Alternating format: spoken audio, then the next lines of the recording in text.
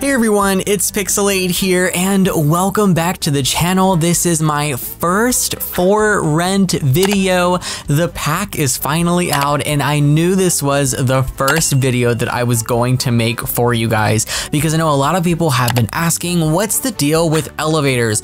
Are there actually elevators in the pack? Can we use elevators? What's the tea with that? You know, we have the ability to make apartments and duplexes and that sort of thing, and it's going to start getting annoying having to climb 3-4 flights of stairs to get to and from your units every day. And unfortunately, there are no elevators in The Sims 4 for rent. I know, a little disappointing, but there is some good news. That is, if you are a PC or a Mac player, there is a mod by Little Miss Sam. I will have a link to this down in the description box below that allows you to actually have functional elevators. Now, these are separate objects. These are not the same elevators as the ones from City Living, but it's quite easy to find them. In build by mode, with the search bar, all you have to do is type in elevator. Of course, you're going to see your City Living elevators, but there are two custom content ones, working residential elevator, and then there is a fancy variant as well. These do come in different color swatches. I believe you can only place a maximum of 6 of these on one lot, which should be enough for how many floors we're able to have in The Sims 4. But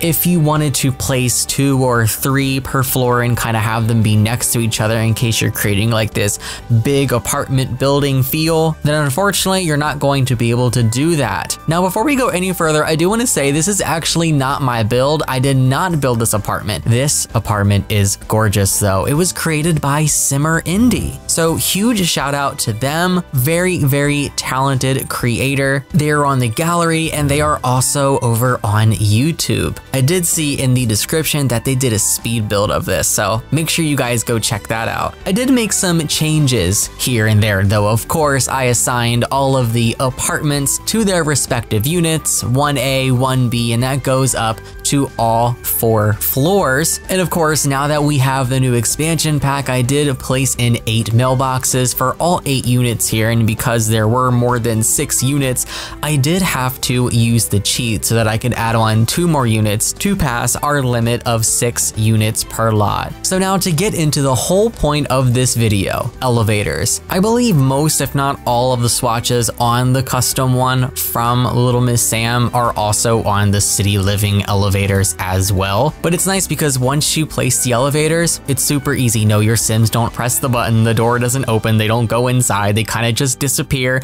before the elevator and appear on the next floor. But it's just going to make it a heck of a lot better than having to climb so many flights of stairs. And also, for some builds, it's just going to make more sense to have elevators. Of course, I have some doors to head out to the laundry room, but I have our up arrow and some vines. On the next floor, up and down arrows, same for the 3rd floor, and on the final floor, just a down arrow since we are at the top of the build. So let's go ahead and give this a shot. So in live mode, you're basically just going to click wherever you want to go. So I'm gonna have my sim actually come inside of the lobby and stand right in front of the elevator. Now I'm gonna have her go straight to the 2nd floor. So you're just gonna go to the 2nd floor, click go here, and look, just like that, she goes up. There really isn't too much to it, whether you think that's a good thing or a bad thing. Personally, I love this. They don't even need to go inside. I know they did in The Sims 3 Late Night, but hey, I'll take functional elevators in our custom apartments over flights of stairs any day. So I'm gonna have her skip 1 floor and actually come up to the very top.